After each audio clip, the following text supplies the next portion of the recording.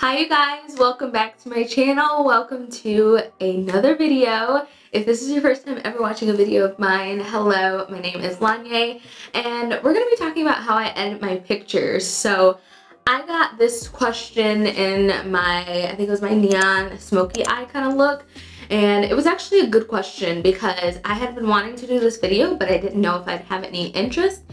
So I'm glad I at least have one person that I know for sure is going to watch this video. So if that is something that you're interested in, then please keep on watching and let's get into it.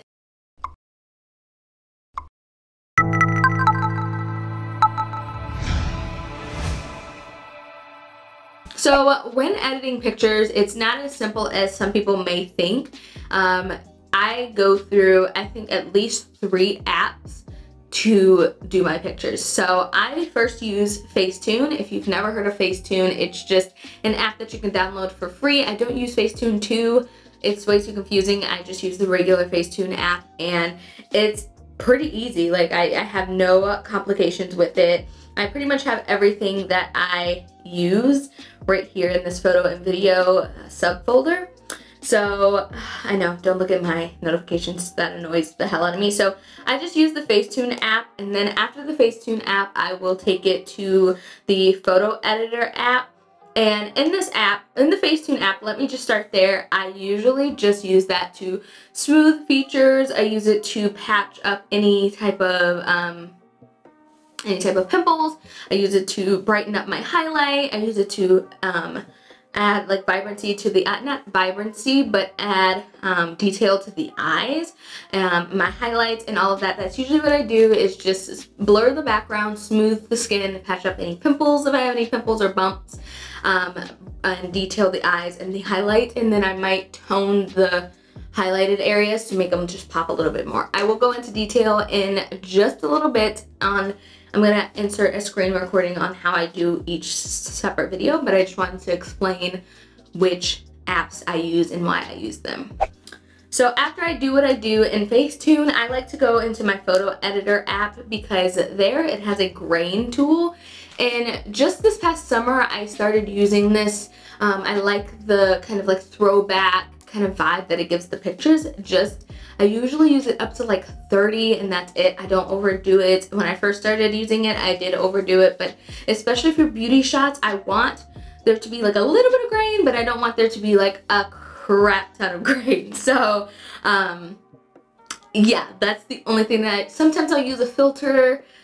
But lately I've been going away from using a filter because I don't want it to adjust the color of the makeup or anything like that. If I'm doing like an outdoor picture, I might use a filter off of this app or something like that. But other than that, I don't really use any filters on my picture. And then after I take it out of the photo editor app, I take it right into Instagram. The Instagram editing program is so good. Like, period poo. Like, if you're not using Instagram to edit your pictures, you don't even need to use Facetune and stuff. I mean, Facetune is completely different, but Instagram, you can up the saturation, you can down the brightness or up the brightness, you can sharpen it. Sharpening is my favorite part. You can sharpen it. I always add a little bit of shadow to my picture, and then sometimes I might add a little color to it. Depends on how I'm feeling. I have lipstick on my teeth. Depending on how I'm feeling, but that is what I do. Instagram is the major key alert, okay? And yeah, that's pretty much it. That's literally pretty much all that I use. My mouth is parched. So let me just talk about cameras. Sometimes I will use my iPhone. I think this is the iPhone XS Max. I'm not sure. I think it's 10 or something like that. I don't know. It's not the 11, but yeah, it's not the 9. It's not I think it's the 10. 10s X Max or something. I don't know. I don't keep up with these. I just get a new one when my last one was cutting up, and this is the one that I got. So sometimes I will take a picture. If I'm taking a picture, I will most likely use the back camera and just kind of like put it on portrait mode and just kind of, you know, do a little something. If I'm using my phone, I will use a tripod with a little clicker that you can get on Amazon. It Comes with the iPhone or the phone stand and the little button, and I'll use that, turn it around and just click, click, click, click, click. Sometimes I'll be in frame, sometimes I won't. If I know I'm out of frame, like I'll take like 5 pictures and then I'll turn it around, look through the pictures and see if I'm in the frame or if I'm not. But if you only have your iPhone, definitely use the back. The camera is cleaner, sharper, it picks up color better, it picks up detailing better. It's definitely the better way to go. And now personally for me, I have my Sony A5000. I don't believe they make this anymore, but I think they make the A5100 and above. But this is just the camera that I've had for, oh my gosh, since 2014, I think it is. So about 6 years I've had this camera. I used to film on this camera, and then the original lens broke and I got this. This is a standardized lens. I think it was $300 when I initially bought it. My manager bought it for me at the time. Shout out to her, because I wouldn't have been able to film. I was working part-time, I have no bread, I was broke, but she actually bought me the lens and I bawled my eyes out. I just bawled my eyes out. So anyway, so I use this with a 50 millimeter lens and a 1.8 f-stop. So this is what I use. Now this camera has a built-in skin softening effect, so you don't have to do a ton of editing. I still like for some of my pores, because I have big pores right here in the cheek area, I still like for some of my pores to be visible. I don't go over with the smoothing, but one of these 2 cameras or something like it will get you a good photo. And I just use the what is it called? I just use the smart remote embedded kind of app thing, and I just connect it to my phone via Wi-Fi and I take pictures. I can see myself because I obviously plug in my HDMI cord, and then I just take the pictures. This is my remote, and I'll just kind of have it down here and I'll just snap, snap, snap, you know, do my little modeling thing, and that's how it is. So I just scoot it to the side a little bit so that way I can put the screen record right here. Let me actually put my phone on Do Not Disturb because I don't want nothing coming through. So let's screen record so you can see my home screen. I actually haven't gone through any of my pictures yet, but you can kind of see what I'm working with. Most of the time, I keep saying a lot. That annoys the hell out of me. Most of the time I will have Jack pick through my pictures, because he's really good, and I'll have them hearted. So the ones that I know that I really like, I'll heart them so that way I know where they are in my albums, because sometimes I can get confused on where things are and how things are. So yes, I'm just gonna go through and heart some and see which one I want to edit. I think I'm gonna edit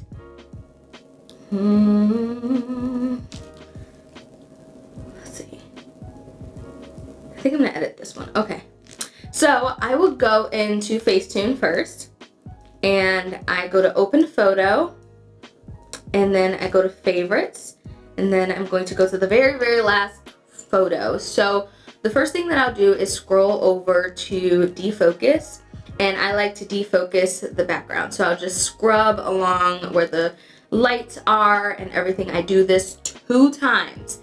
I do defocus and then I'll switch over to blur, and I'll do the blur.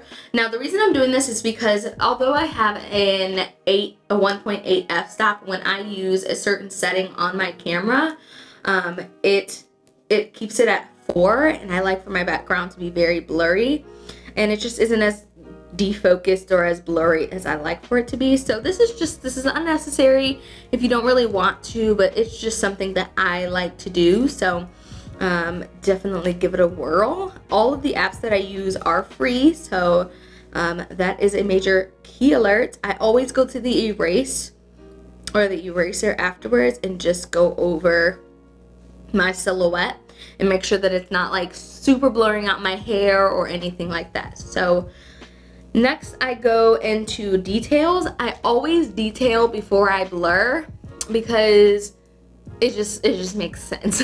Let's see if I can explain this. When you're detailing, it pulls out any imperfections or anything like that in your skin. So you want to make sure that you know, don't go crazy with it. So when I am adding this detailing, I don't swipe, I pat. So just with my middle finger, I'll just pat along. Like right now I'm doing the cheek area. I'm going to take it over the eye. I'm gonna zoom in and do the inner tear duct area. I'm gonna do my nose. I'm gonna do the other eye, do the inner tear duct. Now when I'm doing this, I don't go over the eyeliner, either eyeliner. So since I have eyeliner in the crease, I also have eyeliner on the lid. I'm not gonna go over either of those. I'm gonna keep it on that teal color right in the center. I don't do the crease, none of that. I just do my lid, inner corner, nose. Sometimes I'll tap over my eyebrow wherever my highlighter is. Sometimes I'll do my Cupid's bow, but that's pretty much it. So you can kind of see I'm holding down before, this is after, so you can kind of see what it looks like and how it's going. So now that I'm done detailing, I'm gonna go into patch, just because, as I mentioned, I have some imperfections, I have some pimples. So I'm gonna squeeze in, I'm going to tap on that pimple right there. And then it automatically brought to the skin where they thought it would be best. So I'm gonna press this little red button down here at the bottom, and voila, the pimple is gone. I have another one. This one's a big crater, and I'm actually going to drag it down, and boom. So both pimples are gone. It's like it never existed. You can see them here, which unfortunately I don't have me a patch tool, but with pictures, I feel like pictures, you really want them to catch somebody's eye. So you don't want to have no pimple. I mean, now if I'm doing a picture where I'm like, this is me, beautiful, raw, normal, you know, every day, then that's okay. But if I'm doing a beauty shot, I want to look my best. And that's a story for a different day. However, I'm gonna scroll over to my smooth. I'm going to tap, tap, tap, tap, tap around my face just to add a little extra smoothing. The cheek areas, like I said, I like to keep pretty, not pretty, I like to not go overboard. I used to go overboard with the smoothing, but now I don't. I'm going over my chest area right now, making sure that everything is pretty smoothed out to the best ability. I used to go crazy mainly because I had upper lip hair and I was subconscious or subconscious something. I was something about it, and I just didn't want people seeing my upper lip hair, so that was that. So now I'm going to check mark my smooth. That means that I'm completely happy with how everything looks, and then I'm going to go over to tones. So tones, I'm going to go to palette. Sometimes I'll use the picker tool and go right on the tip of my nose and use that color, but most of the time I'll scroll over to like the golden shade, and then I'll go all the way over to like the light kind of white golden, and then I'm going to scroll in and once again tap, don't drag, just right over the cheek area. That's going to give it a nice pop on that cheek. And then you can take some on the bridge of the nose, use the eraser tool just to slide in the sides because you don't want it to be too wide. I don't need to do the tip of my nose just because when I detailed it, it was pretty bright. You can add just a smidge on the other cheek so that way it kind of looks like you have a little highlight. I always go in with the eraser tool and just tap around the edges. So right around the edges, I'll just kind of tap just to make it not as harsh. And then voila, I'm just tapping a little bit more off from the other side of the cheek because although I want it to look like I have highlighter over there, I don't want it to look unnatural. Trust me, some of my old pictures I go back and look at, like the ones that you'll see in my intro little fun video, my makeup tutorials, and I cringe. So you don't want it to look unnatural, you want it to look pretty darn natural, like it's already, like it's highlighter. Now another tip is you can use this golden yellow white shade, and then you can also go to white and just right dab in the center of the highlighted area, and that'll give it kind of like that wet glossy look. I'm personally not a fan of it, so I don't go for it. So you can see this is the before and this is the after. Check mark that, and I think that's pretty much it. So I'm going to save to my camera roll.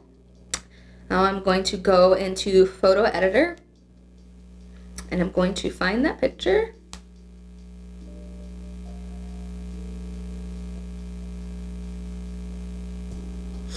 Okay, and then I'm going to go over to grain, and there's two of these. So the left one, sometimes I'll use that one, sometimes I use the right. I just kind of flick back and forth to see which one I'm feeling a little more that day.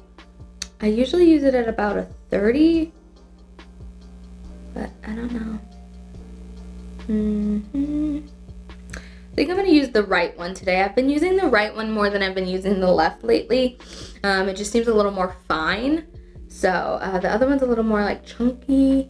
So I'm just going to check mark that, save it. That's all I do in that app, like I mentioned. And then I'm going to go into Instagram. So Instagram is where I do all of my color editing, because once you see, or when you see this picture, it's pretty washed out, so you don't get a lot of color, and I like a lot of saturation. As you can see in this video, it's pretty saturated. I like a lot of saturation, so I'll bring up the saturation to like a 15 and just kind of play around with it from there. So this is what the Instagram tool looks like. I go over to saturation, then I'm going to go to shadows. I usually tap it down to a 5. The saturation doesn't really, or the shadow doesn't really do too much, but I just feel better when I do it. Then the sharpening tool is my favorite. I usually go up to a 65. You can tap all the way to the left side or tap all the way to the right side and it'll move it up 1. Or you can use the slide tool, but I like even numbers if you can't tell. 5, -5, -50, or +15, +65. Like, it has to be in increments of 5 or else I'm just like, I'd malfunction. So, or sometimes I'll do like a 70, but anyways, you get it. Increments of 5. And this looks good. It looks good. I might go up to 70. It depends. I usually do a little more editing before I decide on my sharpening portion, because what the sharpening does is really pulls out those colors. It really makes everything look clean. It makes it look crisp. That's what I feel like some people are missing out of their pictures, especially if you're using a smoothing feature. You want to make sure that you sharpen the picture up so it looks crisp and clean, and it also is going to bring out the color in the makeup. It'll bring out the makeup. So the color tool just adds a little bit of, as you can see, color to the picture. I never usually do more than 10 or 15. This is before, this is with the pink. I don't normally do pink. I'll do purple or I'll do blue. It depends on how I'm feeling. The teal is just a little too much. The green is too much. Blue and pink, or blue, purple, and maybe pink is the way that I'll go. Red is really nice too. Orange and yellow are just a little much. So like I said, red, purple, or pink will be what I do. This just, I don't know, it just adds a little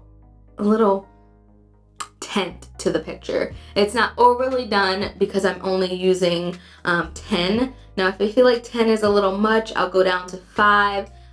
You can see what 5 looks like. It just is a little bit of color. I usually think that purple brings out the colors more than blue, but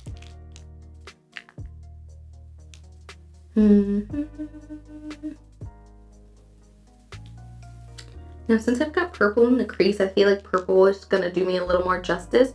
So since I added that purple, I'm just going to tap up a couple for the saturation. Now the saturation, I'm not going to do 20 because that's a little much, but 17 is right in between. 17 and 18 is right in between, and I feel like that might, because look at that, look how gray and washed out that is, and look how it looks like true to color. So I'm gonna do 17 because I don't want to do overboard, because you can overdo your saturation. Like if you go up here, that's just too much. Even 20 I feel like is too much. So I'm gonna do, do 17 or 18. Let's do 18, and then I'm gonna sharpen just a smidge more. Yeah.